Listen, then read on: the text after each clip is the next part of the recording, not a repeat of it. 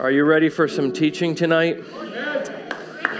Luke 17. Luke 17.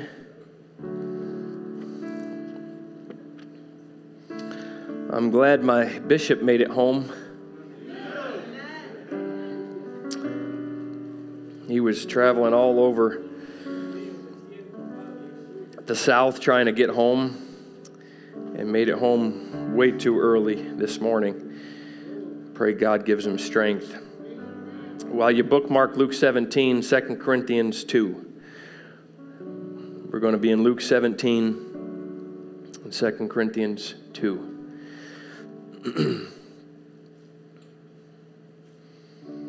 I was praying Sunday night with my wife. I mean, it's kind of become a joke to me and my wife. I actually thought I was going to teach Godhead Part 2. Yeah, that was in the fall. And God just dropped this in my spirit on Sunday night.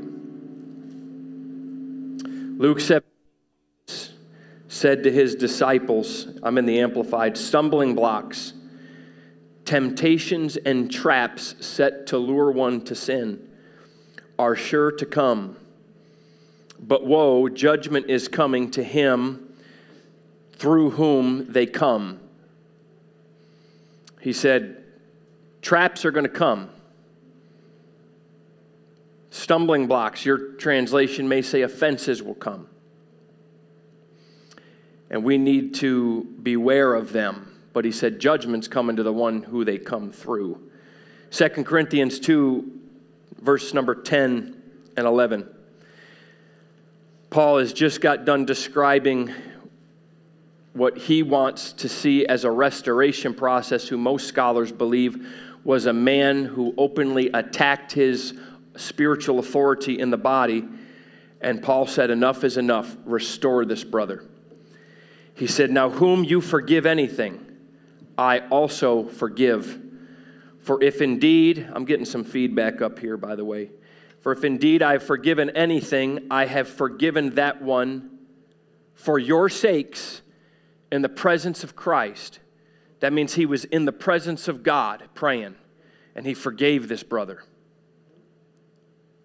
Verse 11, lest Satan should take advantage of us, for we are not ignorant of his devices. I'm going to teach tonight on forgiveness, the healing balm of the body.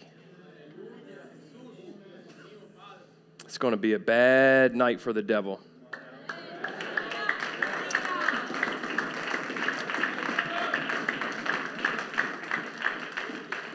Paul linked in that scripture a lack of forgiveness to Satan taking advantage. Would you lift your hands, pray with me tonight? Jesus, God, I know I've heard from you.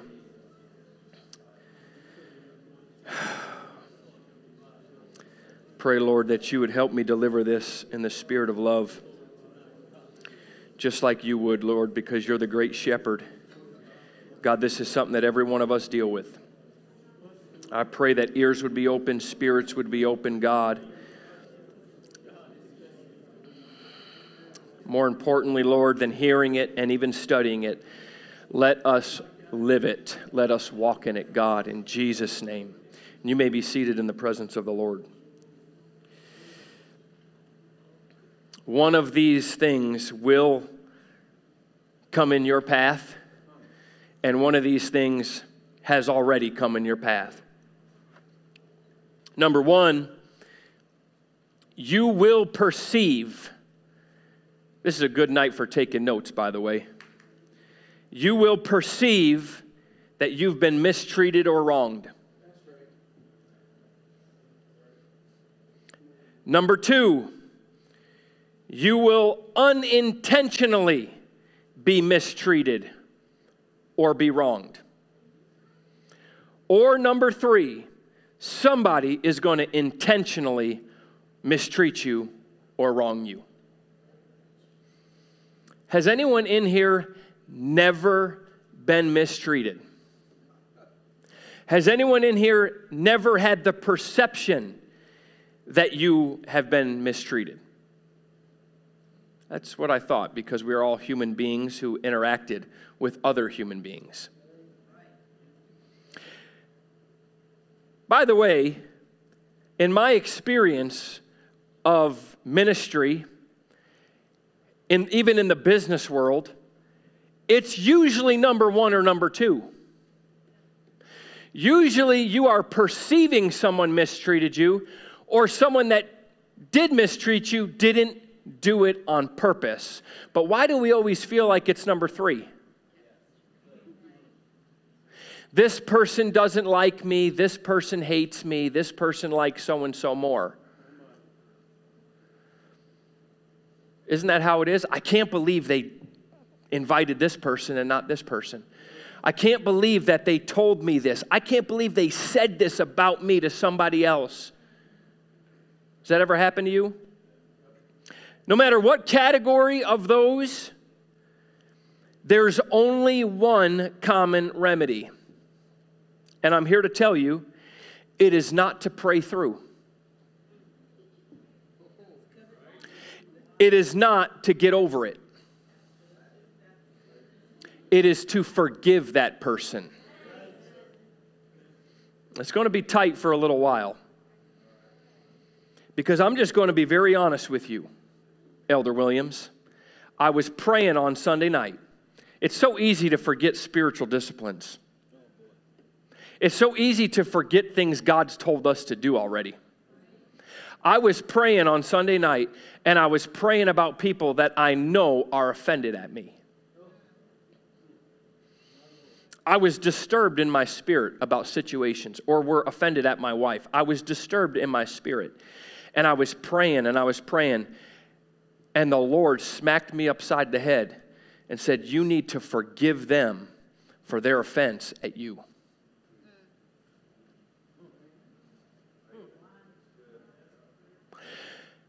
And you need to pray for them.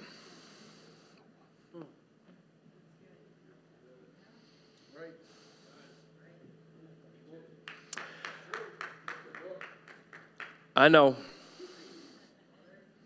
We're not preaching about Jericho's walls tonight. God said you need to forgive them for how they're treating you as a response to what they perceive or what you did to them. Because offense and unforgiveness is a vicious cycle. It doesn't stop. We've got to be real tonight. When you find out somebody is offended at you, your natural response is be offended at them. Do I have any real human beings in the audience here tonight? How dare they be offended at me? Now I'm offended at them. That's your flesh. That is your flesh. But we're going to talk about that. Repeatedly. God gave us a tool to work through differences and conflicts. God gave us a tool. God gave us a balm, if you will, to heal fractures in the body of Christ. Repeatedly in the instructional letters to the church and in the Gospels, God is repeatedly telling us this. Let's go to Colossians 3, verses 12 through 13. I'm in the Amplified. So as God's own chosen people, who are holy, set apart, sanctified for his purpose, and well-beloved by God himself. We love that part. Put on a heart of compassion, kindness, humility, gentleness, and patience, which has the power to endure, whatever injustice or unpleasantness comes with good temper. That means with self-control. Bearing graciously with one another and willingly forgiving each other if one has a cause for complaint against another. Oh no, now Paul's about to step it up a whole nother level. Just, that means in the same way that the Lord has forgiven you, so you should forgive. The Message really captures in verse 13 the tone and urgency. Be even-tempered, content with second place, quick to forgive an offense. That's what the Greek language is saying. It's not when I get around to it, when enough time has passed that I'm kind of over it a little bit and then I'll kind of forgive them. Be quick to forgive an offense. Oh, forgive as quickly and completely as the Master forgave you. Ephesians 4:31 and 32. Let all bitterness and wrath and anger and clamor and slander be put away from you, along with all malice. Be kind to one another, tender-hearted. But I'm going to kind of insert this here, okay? But when you're not kind to one another, when you're not tender-hearted with one another, when somebody messes up in how they address you, how they talk to you, how they look at you, how they snub you, forgiving one another as God in Christ forgave you. I'm going to read verse 32 in the Amplified. Be kind and helpful to one another, tender-hearted, compassionate, understanding, forgiving one another readily and freely. That means I'm not waiting on you to do something nice for me, elder, before I forgive you. I'm giving forgiveness freely. Why? Because when I was in the middle of my iniquity, he hung on a cross.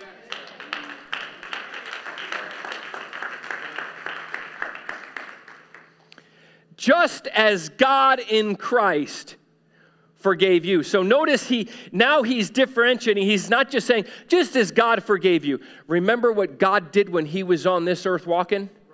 Remember that beating he took? Remember that scourging he took? Remember those nails he took? Remember the flesh that was ripped from his body? Remember that crown of thorns? Remember that death, that mocking, that scorning he received? Oh yeah, the same way. I want you to forgive each other.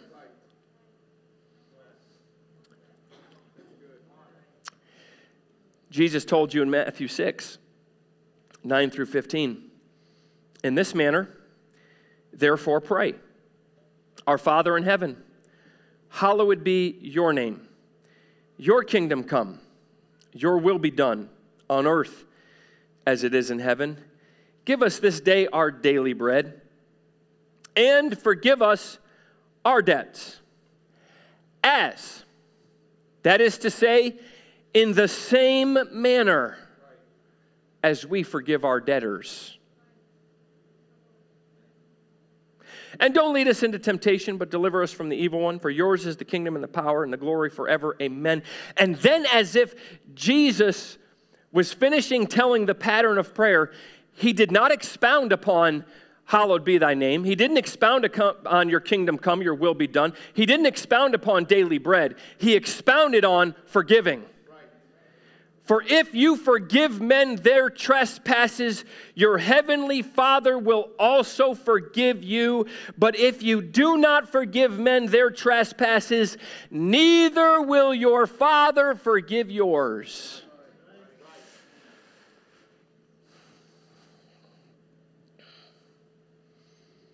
But you don't know what they did to me, Lord. You don't know what they said. And we're gonna talk about this because there are some people in here that you were greatly wronged even a long time ago. And it has affected and filtered how you respond to everything. And I'm going to tell you, the reason is not because you just haven't been healed yet. The reason is not just because enough time hasn't passed that you just got over it. The reason you haven't been healed is because you haven't forgiven that person. Oh, just a wall just went up, elder. A wall just went. But you don't know what they did to me. They cheated on me. Yes, I said it. They abused me. They raped me. They beat me. Yes. Yes, they did. And until you forgive that person, you will carry that scar, that wound, that pain. You will carry that action to the grave.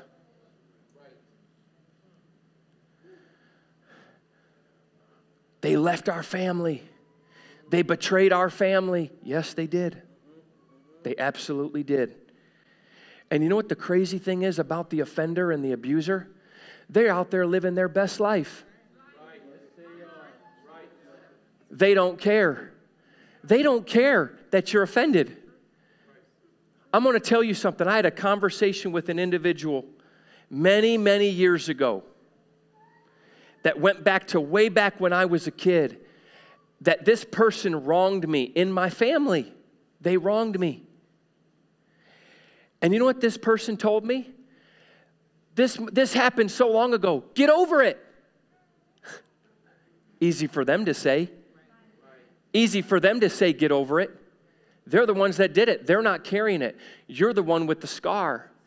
You're the one with the wound. You're the one with the pain. You're the one carrying that thing. They're not carrying it.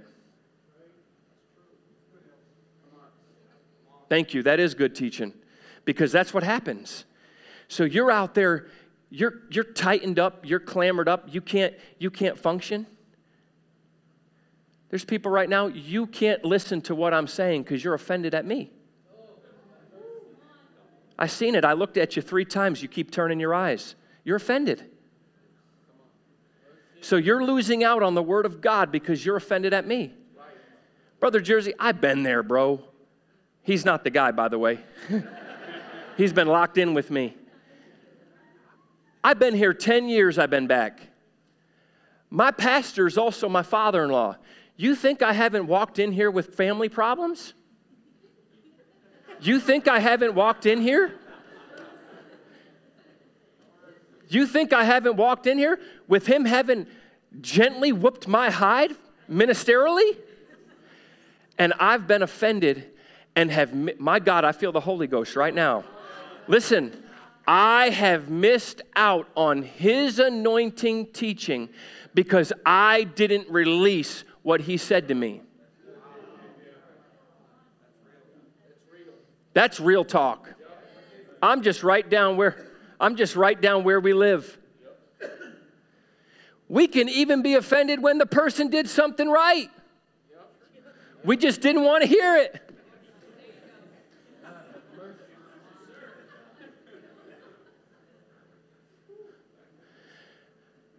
But until you get to that understanding, because your flesh is so deceitful, until you get to that understanding, you are perceiving that you've been mistreated.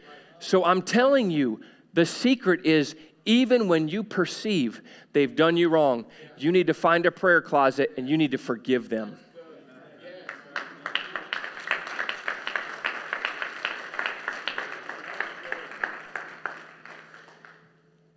Well, I can forgive them. How many of you heard this? I can forgive them, but I'm not going to be friends with them. I'm not going to be BFFs with them. I'm not going to break bread with them. I'm never going to trust them again. We forgive, but we don't. I'll never give them that access. Matthew 18:21 through 35. Then Peter came up and said to him, Lord, how often will my brother sin against me and I forgive him? Peter was just like most of us. How many times do I got to do it, Lord, before I cut him off? How many times do I have to hear it before I get to switch churches? How many times before I get to switch elders?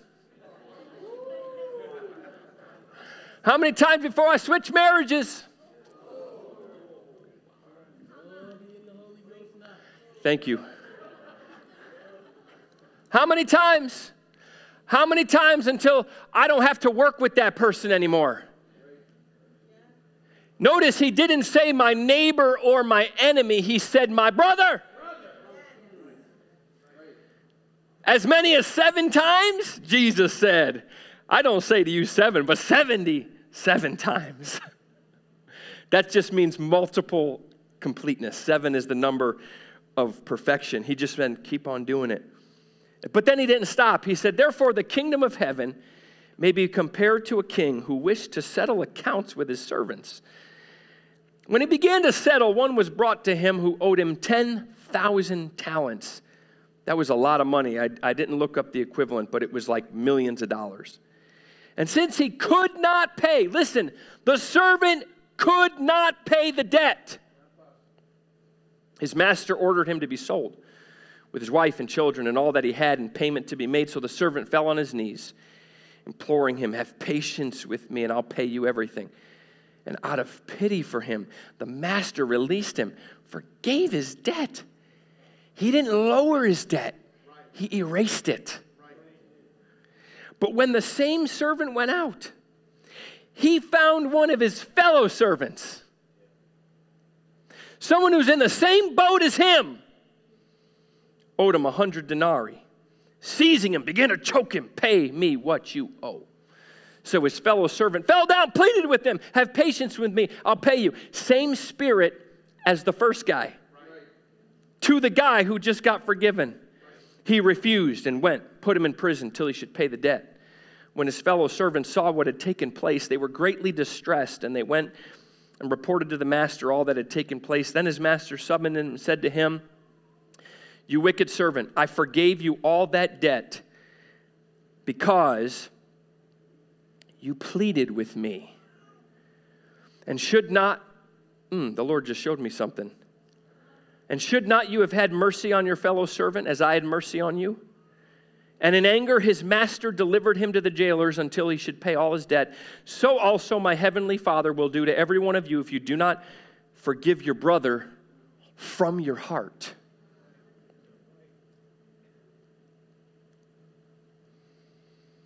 Notice, he pleaded with him. He pleaded with the master. He was desperate to be forgiven his own. People like that always want their own offenses excused. They never take blame for anything. It's everybody, but if you just do something sideways, oh, buddy, you're on the hit list for a long time.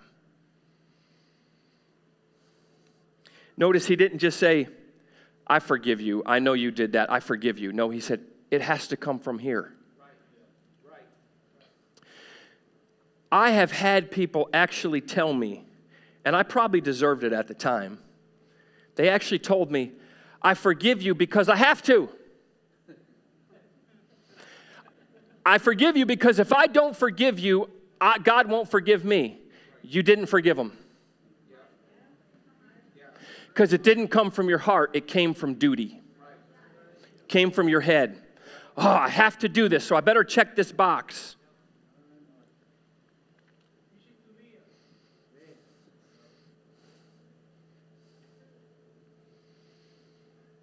We need to understand that when you've been wronged, you can't ever remove the wrong except through forgiveness. You can't remove it. If I wrong you, elder, if I wrong you, if I go to your son, if he comes to me and he tells me something and he's navigating something and I say, man, your dad, he's off on this. You know why? This is because this is how he is. And I talk about you behind your back. I can do 100 positive acts in response, but I still haven't removed the wrong. The only way to remove the wrong is forgiveness. That's it. And in our flesh, we will look for 100 different ways to try and rectify situations and reconcile situations, except for the only one that God repeatedly tells us to do, which is forgive your brother, forgive your sister.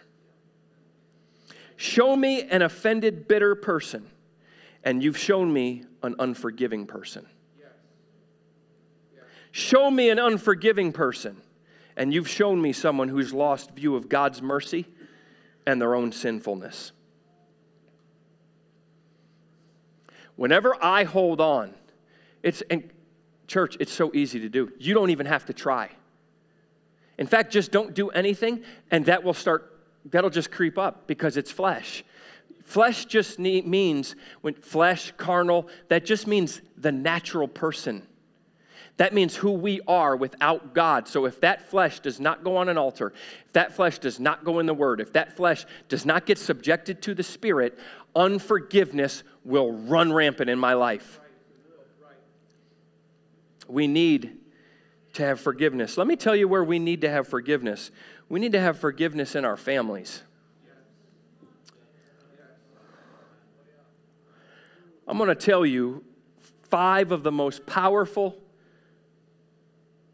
words that go together in any relationship. Ready? It's going to blow your mind. The first 2 are, I'm sorry. The following 3 are, I forgive you. Ooh, it's quiet in here.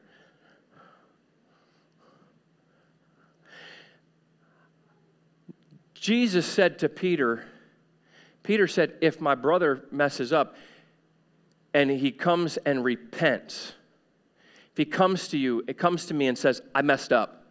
I mistreated you. I felt this way about you. I was wrong about my perception about you. He's saying, I'm sorry.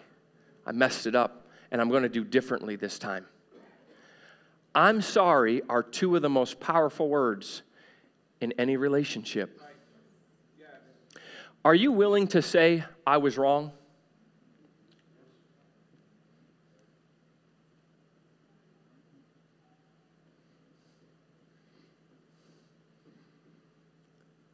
Are you in response willing to say, I forgive you? I forgive you? I'm going to tell you, if that's not in your marriage,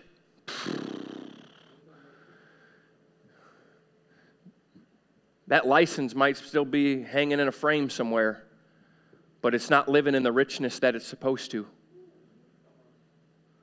We need to be quick to be able to say, husbands and wives, we need to be quick to acknowledge our wrongs and forgive the wrongs of our spouses.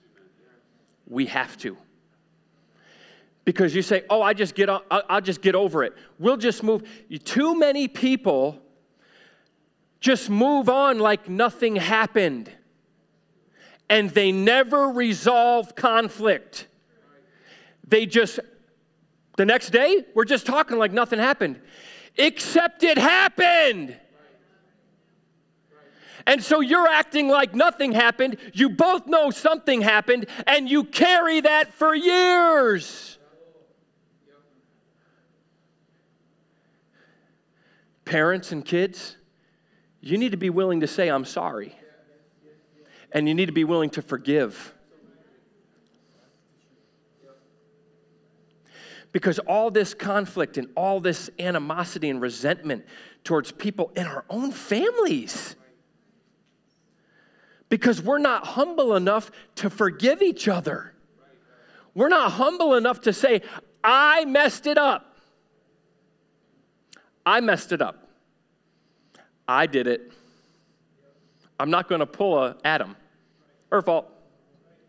I did that for years. Most of my marriage has been not taking responsibility. Most of my 15 years, I did not take responsibility for things that I was wrong in. Well, guess what? She carries that. That affects and forms somebody in a relationship. And I'm in the Holy Ghost right now. There are marriages, there's been no resolution for years on things. There's been things that happened 20 years ago. There still has not been healing. There hasn't been forgiveness. Kids with parents holding things against parents, holding things against kids that happened years ago because you haven't forgiven. You have to forgive even when you're never going to get that apology. I'm here, I got to tell somebody in the spirit, you're never going to get that apology you keep waiting for. Because some of it, you're still holding on to stuff, they're dead. They're gone. You got to find a place in the Spirit and say, God, I forgive them. And this is what forgiveness sounds like. God, I don't hold it against them, and I don't want you to hold it against them.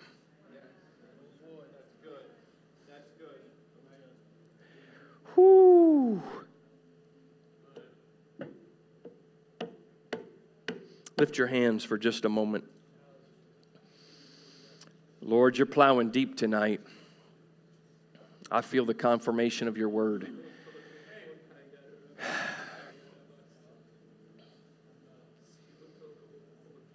God, help me to remember who I am without you. And to so easily that 100 denarii. We're going to need forgiveness in the church. We're going to need it between brothers and sisters. Hold on, now it's about to get real. Followers must learn to forgive their leaders. In every capacity. If you're in jam, you're going to have to learn to forgive that jam leader. And you're going to have to learn to forgive Sister Tamika. If you're in worship, you're going to have to learn to forgive the person that's leading worship that night and didn't do it the way you liked, or may have corrected you, or may have done something that you didn't like. Oh, it's way too real in here right now. You're going to have to learn to forgive your elder. I have to forgive my bishop. You want to know why? This is the easiest target in the whole house. Can you believe he said that? Can you believe they did that today? Because it's a glass house. Our mistakes are in front of everybody. Yours are behind closed doors.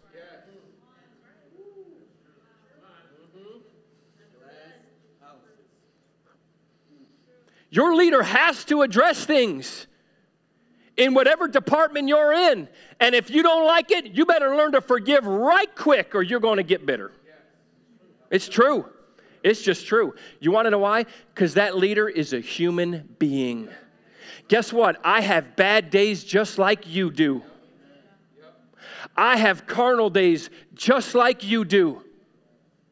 I have days I'm going through things just like you do. But if I don't respond wrong, if I respond wrong, it's in front of people. So my mistake's out in the open.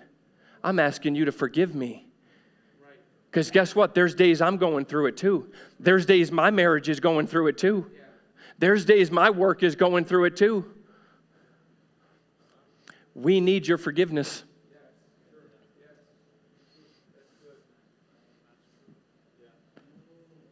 Forgive your Bible study teacher. Forgive your media leader. I'm serious. Guess what, leaders? You better learn to forgive your followers. Thank you, brother.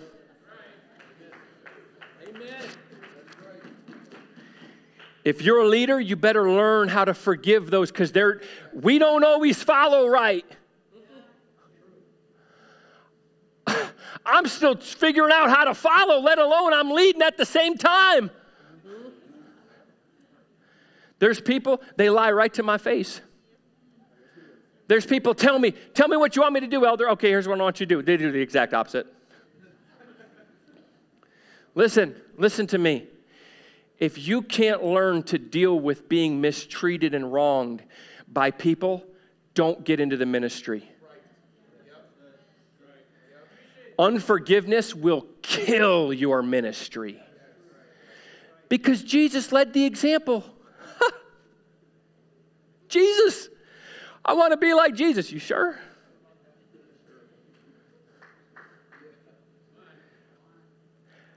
Leaders must forgive fellow leaders. I'm telling you, brother, I'd be much rather preaching about how Jesus is the mighty God in Christ. Interdepartmentally, I'm going to tell you something. I've already used it as an example. He's used it. You don't understand how different me and this brother are. How different we are in appearance.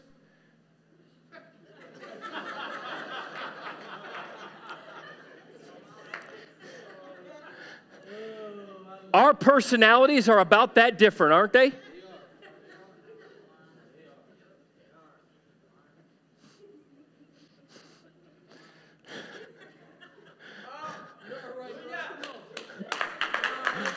Come on, I love you. Don't he look good? He been hitting that gym. I'm going to tell you something. Me and Elder Manley, we go way back. We don't always agree on ministry. Me and Bishop, y'all don't even know our history. Some of the people in here are like, oh, yeah, I forgot about that. Elder Manley.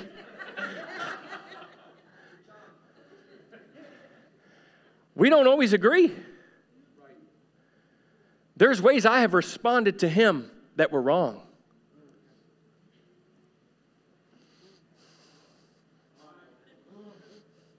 I've got to learn to say, you know what? That's my brother. We may not, but I'm going to forgive him because he's going through it just like I am. This will not be a wedge.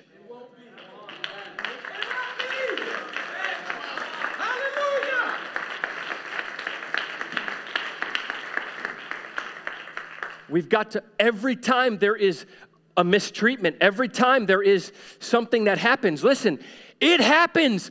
I'm not up here saying mistreatment doesn't happen.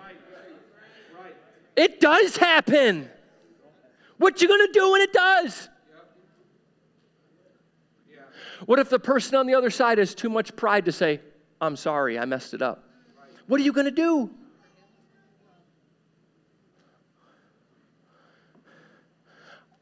I'm going to tell you myself personally, and I recommend it for everyone. I am maybe over the top, but I can look at hyphen members that I have come to you and I have said, I missed it. This don't give me perfection. There's some brothers in here, multiple times I've come to you. Tony, Ben, Chris, Miguel. Multiple times I've said, I didn't handle this right. I'm sorry. I jumped the gun. I perceived you did something that guess what you didn't do? I got egg on my face and I'm the pastor.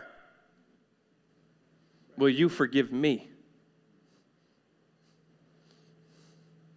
Because God resists the proud. But he gives grace to the humble.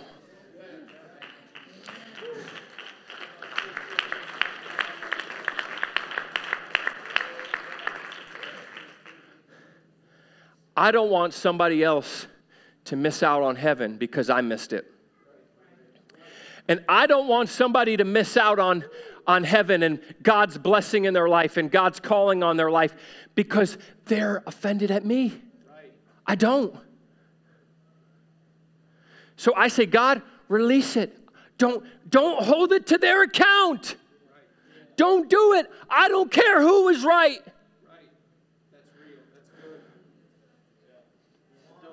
It's our problem. We're too worried about who is right. Jesus wasn't worried about who was right. He kept his mouth shut and let him hit him and pull his beard out and put the thorns on his head and put his back open. He opened not his mouth.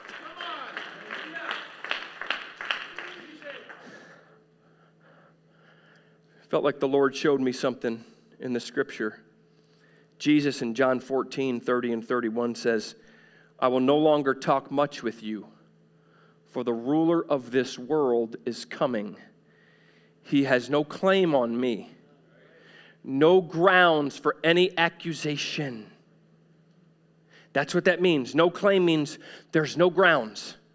There's nowhere for him to say, oh yeah, oh he's got lust there. He's got pride there. He's got offense there.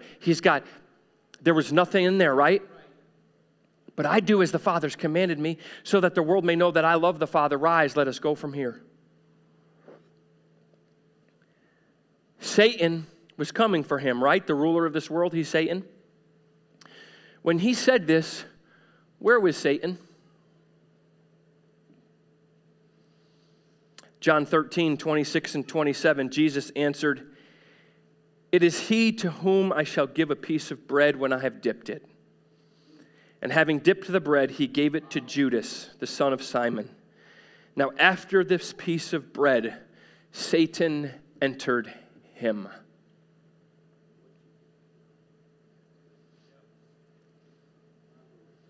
When Jesus said that final words, he said, the ruler of the world is coming. There's nothing in me for him to grab.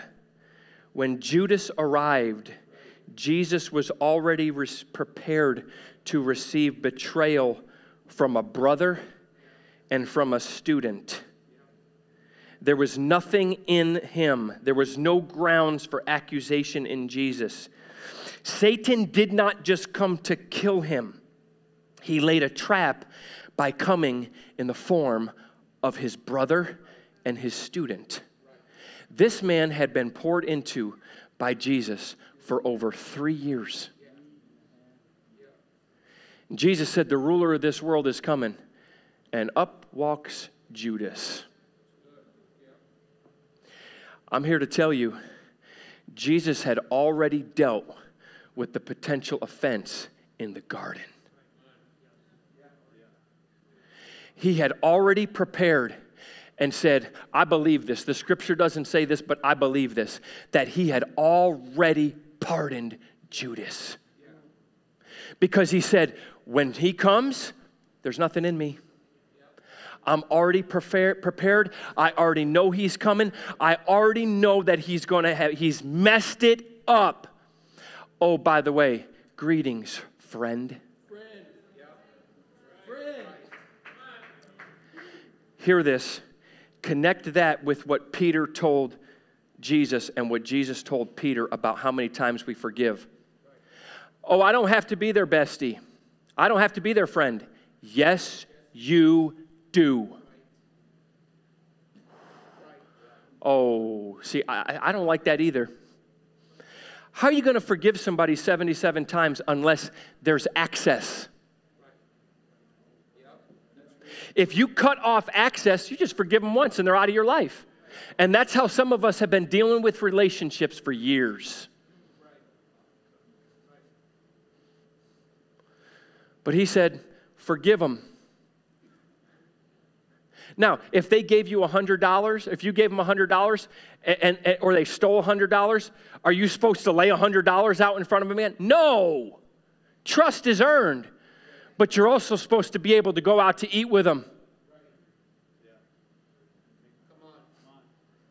You're supposed to be able to go up to them in the house of God, hug their neck with sincerity and say, I love you. I'm praying for you. I want God's best in your life.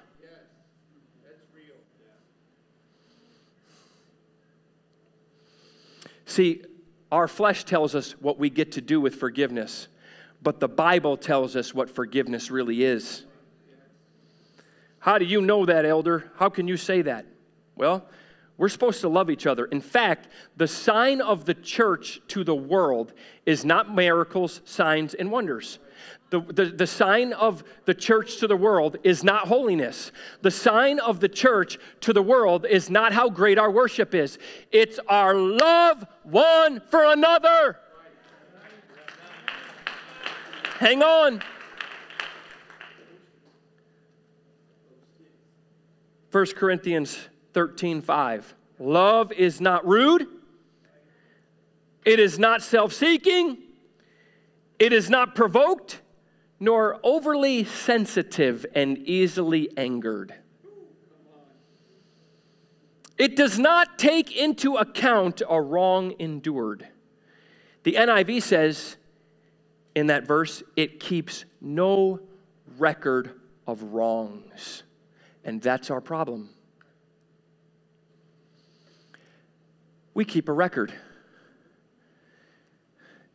Some of us, it's in our marriages. You did this, you always do this, you've been doing this for 20 years. It's a record. It's a record. You always do that. You always say it like that. Our brothers, Well, in 2023, they did this, but then in 2022, they did this. Then in 2020, see, you remember every time somebody wronged you, but you can't remember what Bishop preached last week.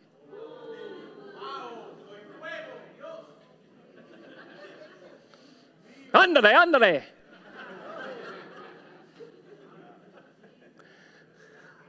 That's real. You remember, you can tell exactly how they did it. You want to know why?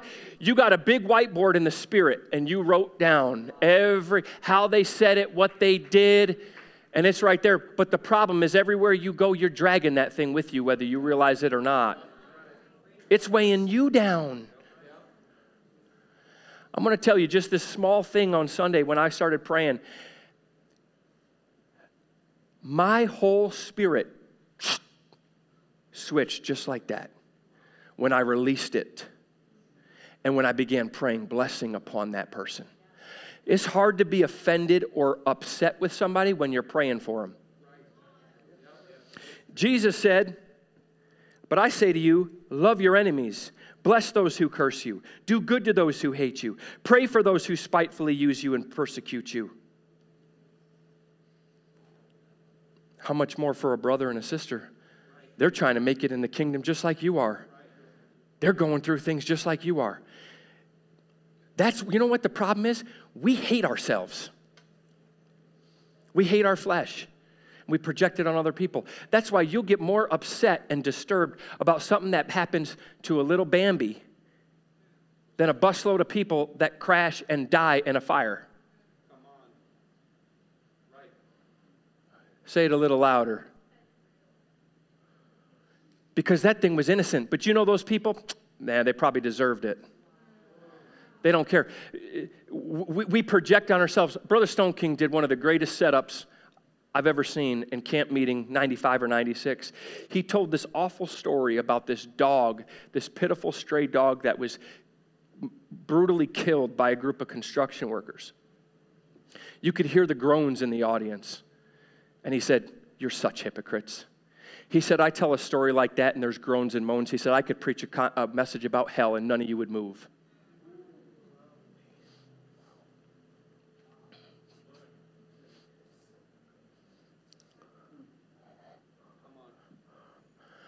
Because we project.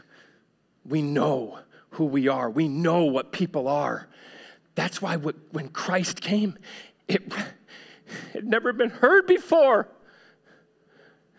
It was revolutionary. We've heard it because we grew up with it. But when he said, "You have heard an eye for an eye, but I say unto you, when they slap you, turn the other cheek. When they tell you to go a mile, you go 2. Nobody had ever heard that before. His concept of forgiveness. And he said, "I want it in the church because guess what? You are going to mess it up. I'm going to mess it up."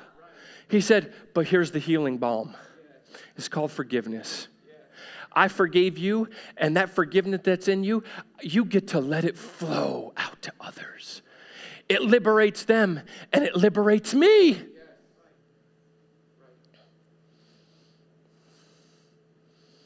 But here's the real problem. Unforgiving and offended people, they don't view themselves as offended. The Lord hit me with that. I'm preparing this message. He said, "You need to put this in. Offended people don't view themselves as offended." And I was like, whoa, that's true. Because guess what? When I'm offended, I don't view myself as offended. When I'm bitter, I don't view myself as bitter. I view myself as justified. I view my bitterness as the proper proportional response for their perceived wrongs. I view my pain as their mistreatment. And the other telltale sign is blame. I'm this way because of what they did. Is that what Jesus did for you? I'm going to tell us this in love. If I have to forgive out of duty, I haven't visited the cross in a while.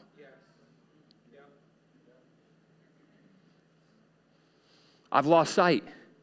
I haven't pleaded with the master in a while. Because y'all don't understand. When I remember who I was, I say, God, don't lay anything to their charge. Put it on me if you have to, but let it go. I don't want it. I don't want it on any record. Don't do it. Romans 12:17-19 says, repay no one evil for evil, but give thought to do all that is honorable in the sight of all, if possible, so far as it depends on you, not on them. Live peaceably with all. Beloved, never avenge yourself, but leave it to the wrath of God. By the way, that doesn't mean God's lightning bolt. That means God's just justice. For as it is written, vengeance is mine, I will repay, says the Lord. And you know my dear friend, Brother Halsman, told me something he's told me so many times. Brother, do you want to fight that battle or you want God to fight that battle? Do you want to get justice or you want God to get that justice? Do you want to weigh it in? Do you want to judge? And he has checked my spirit so many times and said, you're wrong, brother. You need a friend like that. He says, you need to forgive. You need to find a place of repentance. Not, you're right. They did do you wrong. You need to get out. You need to go get even with them. You need to tell them how a TI is. You need to go ahead and just let them know. That's not Christ. Forgiveness is what heals the fractures and the wounds that happen because we're just people.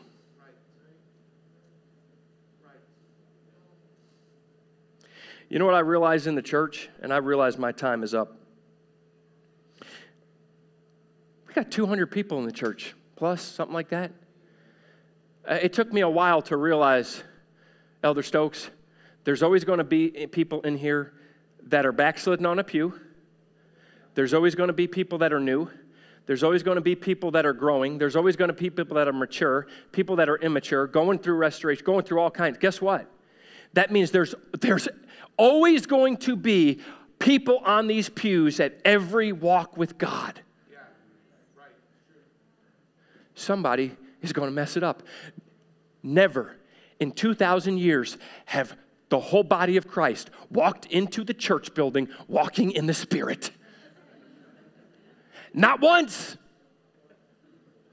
So when I'm having an off day and you're having an off day and we're still growing and we're still learning, guess what we're going to do? We're going to forgive each other.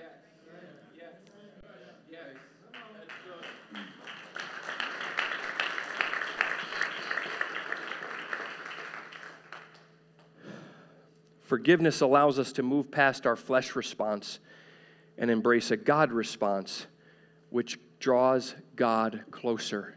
Because you know as well as I do, when we're bitter, see, you can have joy of the Lord and sorrow at the same time, but you cannot have joy of the Lord and bitterness at the same time.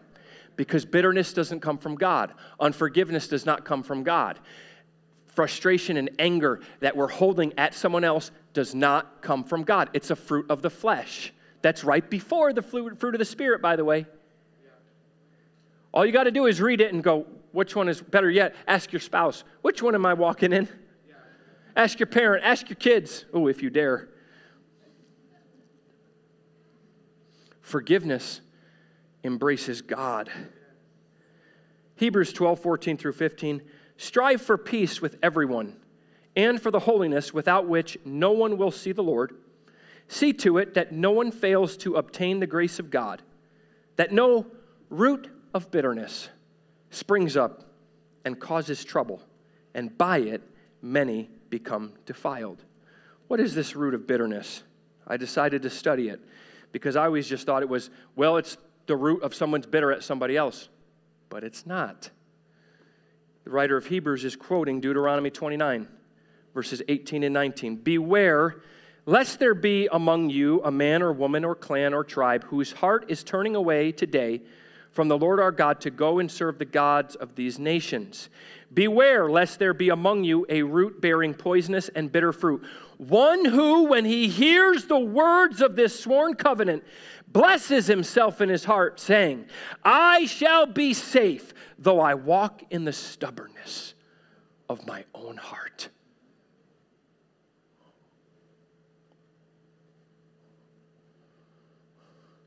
The root is when we hear a message and we say, no, I'm not going to do that. I'm going to continue in my own little relationship with God. I'm going to continue and do my own little thing, and I'm going to walk with God. Except guess what? You're not walking with God. Because after all those scriptures that talk about forgiveness, we still say, no, I'm not going to do that. That's the fulfillment of that scripture. I'm safe. Oh no, this applies to everyone else but me, because what they did to me is an exception to the word. So the problem is a root doesn't just stay there. It digs deeper, and it takes a stronger and stronger hold. The longer it stays, the harder it is to remove, and the more destructive it is to its surroundings. Imagine walking around with unforgiveness. The Lord dropped this in my spirit this afternoon. Imagine walking around with unforgiveness while acting like God has pardoned you, while you have not forgiven that brother or sister. I shall be safe, though I walk in the stubbornness of my own heart. But a true, humble act of forgiveness heals the divide, removes the root, and it heals you. Stand with me. Now, I'm going to tell you something. I have been in a lot of services that talked about reconciliation, talked about offense.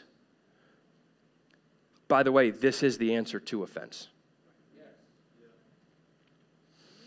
They say, here's what you need to do. Go find that brother or sister that you're offended with. That got to be the dumbest idea in the world. I'm sorry. I mean, y'all been here at rallies where they do that. Go find that person who wronged you in front of the whole church. Oh, yeah, okay. All right.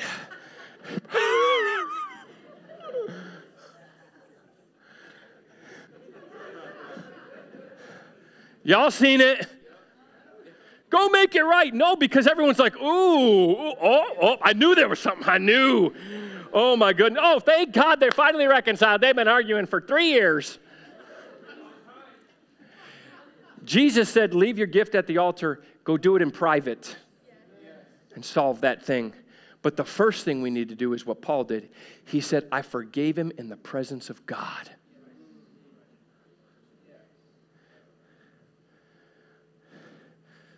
So that's what we're going to do. And I'm going to tell you, there's some of us that might be walking in it, but for most of us, we should not come up here and be like, oh, I don't have anything. I don't struggle with that. If you don't struggle with that, you're not a human being. You've already ascended into glory. I didn't know Jesus came back already. But you need to do it sincerely by revisiting the cross for yourself and then saying, oh, Lord, that, I will not keep a record of those wrongs. Because when the Bible says we don't remember, it's not just, you may not be able to forget, but what it's saying is, I'm not going to hold it to your account. Every time we interact, I'm not going to go, I remember what you did to me. Oh, yeah. No. God, I'm going to release that, and I'm going to love. And we can do that, whether it's up at this altar. I want you to come. I want you to find a place of prayer and pray in the Spirit. Just get in the Spirit. This doesn't need to be you crying out loud and saying, oh, God, forgive Brother Gentleman. No. This needs to be, God, I forgive anything anyone's done to me. I release it from their account. I will no longer keep a record of that. God, I know that trust can take time to be built, but forgiveness, God, comes in a moment from the heart. Father, I'm asking right now in the name of Jesus that you would remove the deception and the delusion, God, that comes with unforgiveness. That feeling of being justified, that feeling, Lord, that I'm right and they're wrong. God, that's not you. That's not your character. That's not what you went to the cross with. God, I know there's people, they may have done it on purpose, But God, help me to flip it around. What if I had a perspective that that's my brother? They probably didn't mean that on purpose. They probably didn't mean to harm me. But God, those situations where even if they did, something was intentional, Lord, in the family. Something was intentional, God, in the body, in that ministry. God, I'm going to release it right now. I'm going to forgive it right now. In the name of Jesus, let that Spirit of Christ come over us right now, God. God, I know this is plowed deep. I know, Lord, this has hit a lot of sensitive points of life. This has hit a lot of sensitive relationships, God. This has hit some tender parts of souls that are here, Lord. But we've got to forgive like you did.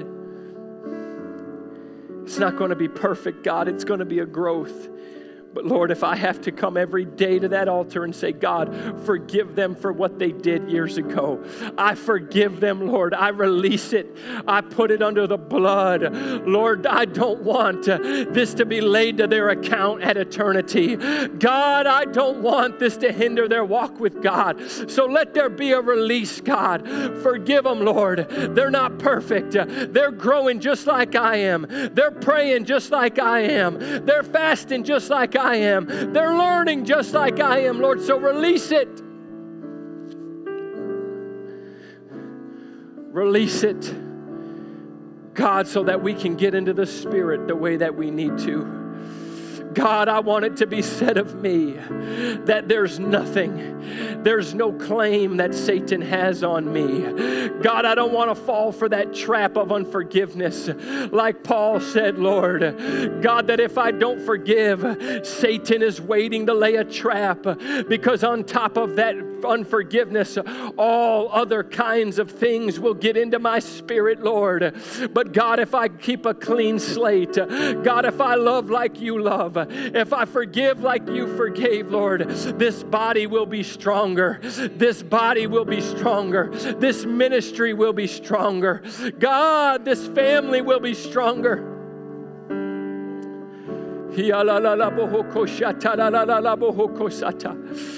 God, lay the axe to that root of bitterness. Lay the axe to the stubbornness of our hearts, Lord. Every one of us has stubborn hearts, God. There's not a one of us, Lord, that doesn't have pride. There's not a one of us, God, that doesn't have that iniquity of self-will. Every one of us has it, God.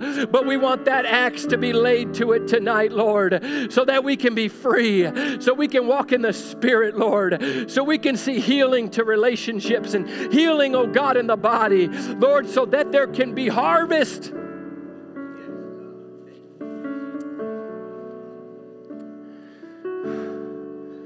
Thank you, Lord.